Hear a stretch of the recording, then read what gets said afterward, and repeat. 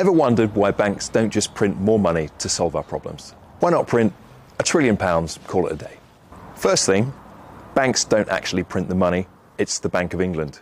Or if you're in the US, it will be the Federal Reserve. They control the money supply to keep the economy stable. But here's why they can't just press print like a money printer. First reason, inflation. If you print too much money, you get too much money chasing the same amount of goods and services. The Bank of England can create money through something called quantitative easing, or QE. This is where they buy financial assets, such as government bonds, to pump money into the UK economy. Not about printing stacks of cash. Most money today is digital anyway. During COVID-19, they ramped up QE big time. In 2021, they bought over £895 billion worth of assets just to keep the economy afloat. Commercial banks, they can't do that.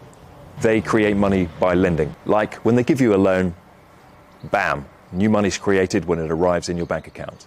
But obviously this isn't unlimited. They're regulated, therefore they have to hold enough assets to stay stable. The Bank of England keeps everything in check with tools such as interest rates. During the pandemic, they slashed the base rate to 0.1%. Current interest rates in the UK from the Bank of England are 4.5% to manage inflation. So there's your answer. Why not print more? Obviously because we'd get hyperinflation. Money would lose value fast and the economy would crash. The Bank of England targets 2% inflation to keep things steady. So while they can create money in emergencies, it's a tightrope walk, not a free-for-all. And commercial banks, they're stuck following the rules. For more updates and insights like this, please make sure you give us a follow.